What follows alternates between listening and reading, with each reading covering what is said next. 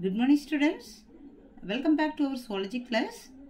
And today we are supposed to discuss one new chapter, that is chapter 6, and the title is evolution, right?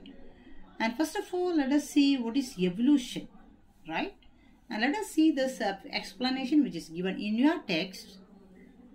The term evolution is used to describe heritable changes in one or more characteristics of a population of species from one generation to the other. So here the key point we have to notice here, it is changes, right? The changes. Which changes? Heritable changes. What do you mean heritable changes? The changes may transfer from one generation to next generation. That maybe the changes may occur in one character or more characters, right? So that is known as evolution. It may happen even in one population of a species, right? So basically we can say the changes which occur in one species to species or in a population of the species, that is known as evolution. Or if you say in simple manner, how this life is originated. If we start from the basic, we could say how this life is originated. Or we could say how these organic substances are formed from this inorganic substance, right? Or how one single cell is made into multicellular organisms, right? So these things only we are going to learn under this title as evolution, right? How the life is created or originated. Fine? Okay. So this evolution they have divided as three types, that is chemical evolution, organic evolution, as well as social or cultural evolution. So evolution, the changes may happen in the chemicals. In the chemical level it may happen, or it may happen in this organic level, in this cells or organs level it may happen. Organic level it may occur, or we can say it may happen in the social or cultural evolution also. So the evolution or changes may happen in the culture or in the social activities also, right? So here mostly we are going to see regarding this chemical changes. Fine. And first of all, let us see here how the preform, the primitive earth, how it was, right? So let us see. Radiometric dating of meteorites yields an estimated age for the solar system and for Earth as around 4.5 to 4.6 billion years. So the age of this Earth is 4.5 to 4.6 billion years, which is determined by this radiometric dating method. So radiometric dating is one of the methods to calculate the age of this any substances, whatever maybe it is, even if it is living substance or non-living substance. For example, this radiometric method only they use to calculate the age of these fossils or rocks and whatever may be, right?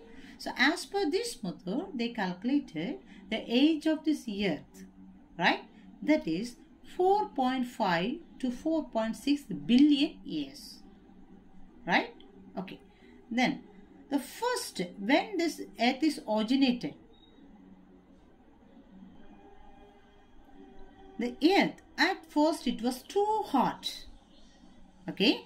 And moreover here they mention this newborn earth was inhospitable for at least few hundred million years. For few hundred million years, the earth was not organized or arranged like, like a ocean, like a, seashore region, or like a, paddy fields or agriculture lands. In such a manner, it was not arranged. It was not organized. So that's what they mentioned about it was remain inhospitable. Okay, so it was somewhat not arranged manner, right? Okay. And they said it was too hard. This is because the collisions of this planetesimals that collapsed to form Earth released much heat to melt this entire planets. So the planets used to move around and it used to attach each other. I mean this dash each other, right? So during this process it is producing this lot of heat. So it started to melt this entire planet, right? But eventually when it started to melt, so that's what they said, in the earth, in the center, there is this core is there. This is too hot, right? But eventually, by the same time, outer surface started to cool, and it is became solidified to form a crust. So the outer surface of this earth is known as crust, and it is allowed to survive these animals. I mean living things, right? So because it is cooled, so that outer surface is known as crust, right? Water vapor released from this planet's interior cooled and condensed to form ocean. So interior side of this planets or earth, it started to release this water, the water vapor, right? And finally it is cooled and condensed together, and it is formed as an ocean. Okay, hence origin of life can be reconstructed using indirect evidences, right? So they started to give this indirect evidences to prove this origin of this life, right? Consequently, biologists have turned to gather disparate bits of information and filling them together like pieces of jigsaw puzzle. So this biologists have started to collect this information, whatever they got everywhere, everything they received, and they started to match each other, and they started to resemble each other. Every work they have done, it is just like this, the puzzles which we will collect these pieces, and we used to join together to make one figure, right? Likewise, right? Many theories have been proposed to explain the origin of life, and few have been discussed in our chapter. So many biologists have started to research regarding this origin of this life, how it may be, right? Okay. So a lot of biologists has given this lot of theories, and in our chapter few theories suggestions as given by the biologists or evolutionists regarding this origin of this life, right? And let us go on this theories what is given by our biologists. Fine. So origin of life, evolution of life form, how this life is originated, right? Okay. So the first theory is theory of special creation. Theory of special creation states that life was created by a supernatural power respectfully referred to as God. According to Hinduism, Lord Brahma created the earth. Christianity, Islam, and most religions believe that God created this universe, the plants and the animals. Got it? So theory of special creation says, so this earth or this universe is created by the supernatural power, and respectfully we have given this word, the supernatural power, as a God. So if you go as the base of this Hinduism, they may see this as the God as is, Brahma. The Brahma has created this earth. But as per the Christianity, we could say this God has created this earth. And as per the Islam, so if you go every, religious people say in their views according to their, studies. Fine.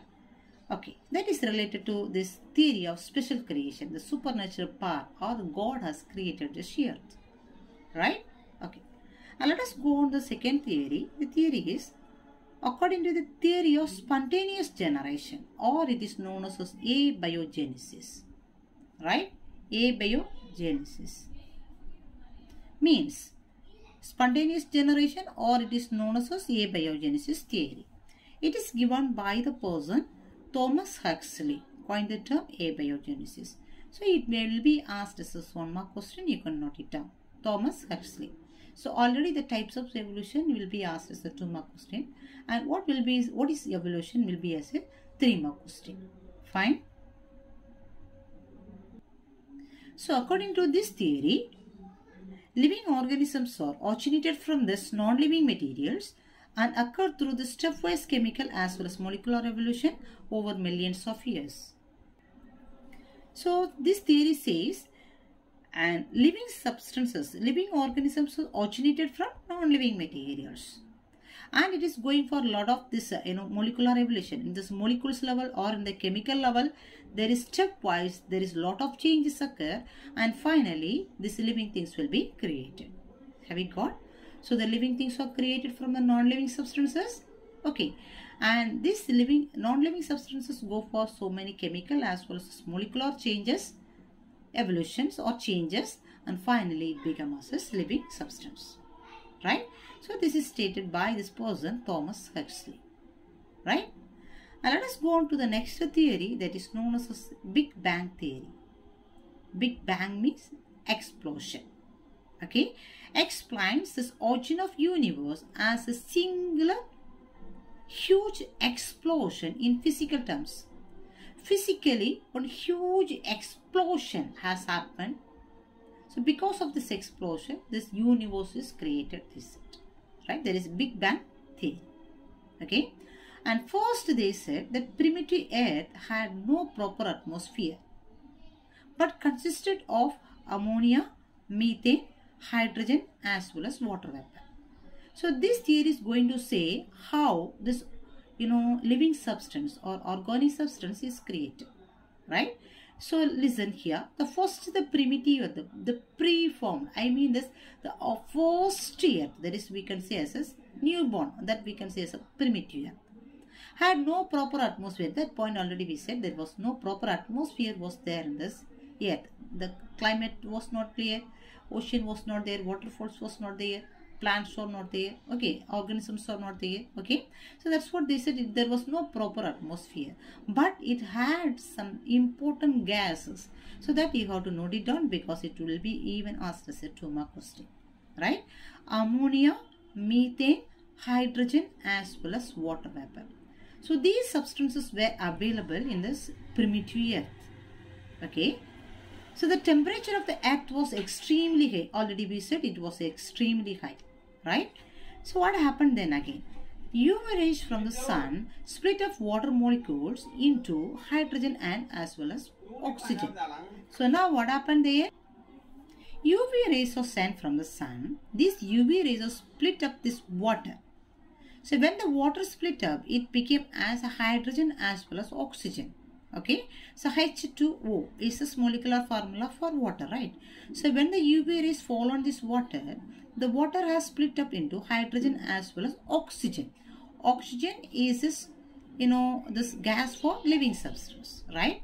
So then what happened there? Gradually the temperature cooled. So since it is split up, the temperature is started to cool and the water vapor condensed to form rain. Right? So since it is cooled, the temperature is cooled, the water vapor is condensed. If the water vapor condensed, surely it may become as a rain. So this is the area the rain has started. Have you got? Rainwater filled these depressions to form these water bodies. So wherever there was this depressed areas was there, and everywhere this rainwater is filled. Right? Ammonia and methane in this atmosphere combined with the oxygen to form carbon dioxide and other gases. So already we said ammonia as well as methane is there, right? So this ammonia as well as the methane in the atmosphere combined with the oxygen. Now oxygen is we have formed already, right? Because of this UV rays, water is split up into hydrogen as well as oxygen. Now this ammonia as well as methane combined with this oxygen and it is forming as a carbon dioxide and other substances also. Okay, so these are all organic gases we can see. Have we got? So this is the method, step by step. Gradually this living substances was created. This is a theory set by this Big Bang theory. Is it okay? Then let us go on this next theory, that is theory of biogenesis. Theory of biogenesis. Already we explained about this abiogenesis. It states the living things or organisms are created from the non-living substance. Right? There are some chemical as well as this molecular evolution takes place. Then finally it is becoming as organic molecules. Right? But here this is theory of biogenesis. Means life arose from pre-existing life. So one life may be developed or it could be developed from this pre-existing life. Already one life is existing. From that pre-existing life, one new life may evolve. Okay, so that is this theory of biogenesis. So that's what they said, biogenesis. Okay. The term biogenesis also refers to this biochemical process of production of living organisms. So here the biochemical processes may take place. The chemicals are related to living substance.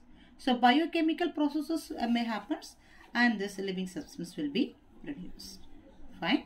And this theory is coined by the person Henry Bastian. So this also will be asked as a 1 mark question. Fine. And let us go on this next one according to the theory of chemical evolution. So here we are coming to the point regarding chemical evolution. Okay. So let us see what this chemical evolution says. Fine. So let us go on theory of chemical evolution. So this theory says the primitive organisms means, what do you mean? Primitive organisms means the first organisms, the organisms which is formed as first in the beginning. So that we can see as primitive organisms. So these primitive organisms are formed from inorganic substances and lightning, then UV radiation as well as volcanic eruption, etc. Right? So, and primitive organisms, it is a living organisms, right? So these living organisms are created from these inorganic substances as well as physical activities such as lightning, UV radiation, volcanic events, etc. Spontaneously this. So these organisms are evolved from this. Okay. And this is explained. This is the concept of theory of chemical evolution. And this concept is explained by two persons. So one person is known as Oparin in the year 1924. Oparin concept. Okay. So the concept of Oparin is the organic compound. Right. So the organic compound is going for a series of reactions. How the organic compound is formed?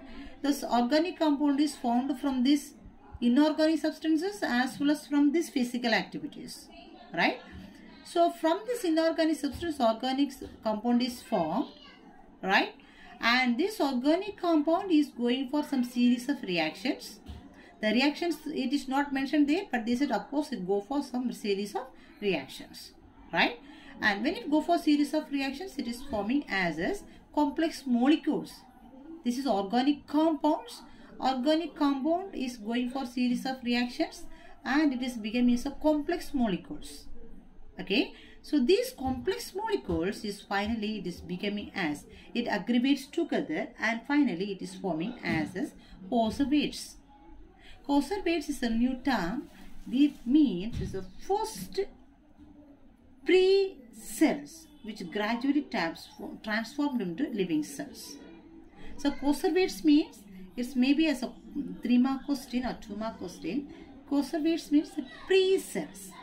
Pre-cells means it has not yet started to function as a living cell. So this conservates only going to become as a living cells. So that is why they mention as a pre-cells. Right? So the complex molecule is becoming as a conservates, the pre-cells, and finally this conservates able to absorb and assimilate the organic compounds which is present in this environment. So finally it is becoming as when this conservator is absorbing and assimilating the organic compounds from the environment, it will become as living cells, they said. Have you got the point? This is a concept said by this Oparin. Okay. So the same kind of this concept is said by this another one person and his name is known as Haldane in the year 1929. So both the persons have worked individually but their concept is same. So that's what they said Oparin Haldane concept. Fine. And let us see what is the concept of this Haldane. Right. So the Haldane says, first of all he mentioned about the sea, ocean. So the ocean or sea is a chemical laboratory because here it's mentioned as a laboratory because this ocean consists of this lot of chemicals. So hence he mentioned the term as sea is a chemical laboratory. Okay. And this consists of this actually when during this time there was no oxygen. First in the primitive year, already we said in this Big Bang theory, there was no oxygen. So how the oxygen is found in the Big Bang theory? We said UV rays split the water and it will make it into hydrogen as well as oxygen, right? So that's the same point in here he said. The first, it was this chemical laboratory. The sea was the chemical laboratory because it consists of a lot of chemicals, right? And there was no oxygen. The atmosphere was oxygen free. There was no oxygen in the environment, right? And what was left in the environment? Carbon dioxide, ammonia and UV rays. So these things will be left there, okay? So these things combine together. So carbon dioxide, ammonia and the UV rays combine together and it is forming as organic compounds. So UV rays, ammonia and the carbon dioxide formed together and it became as organic compounds. So there was this lot of organic compounds for there. Hence he has given the term this as hard dilute soup for sea. So here he said this term for sea, it is hard dilute soup because it consists of lot of these organic compounds now. Okay. So this hard dilute soup consists of course organic monomers as well as a polymers. Monomers, single unit also will be there, as well as it may form as a complex molecules. That is known as polymers. So it may be as a monomers or it will be as a many molecules together as a polymers. Fine. So these organic monomers or polymers could absorb this lipid. So lipid from this environment and after acquiring this lipid membrane, it is becoming as a first living cell. Okay, so it becomes as a first living cell, and the first living cell only known as a conservates. Of course, as we said, conservates could able to absorb and assimilate these organic compounds, and finally it may become as a living cells. So both of their concept is same, right? So here he said regarding the sea is one of this in a chemical laboratory. So there was no oxygen in this environment. So that's why the carbon dioxide, ammonia and the UV rays is combined together and it is forming as organic compounds. So organic compounds, since there was a lot of organic compounds, it is known as hard dilute soup. C is known as hard dilute soup because it consists of organic monomers as well as polymers, right? So this again it will absorb this lipid membrane, then it combine as polymers. First living cell, that is known as conservates, and this conservates is become as living cells, right? So and hope you can wind up this class here, and we said about these theories for evolution.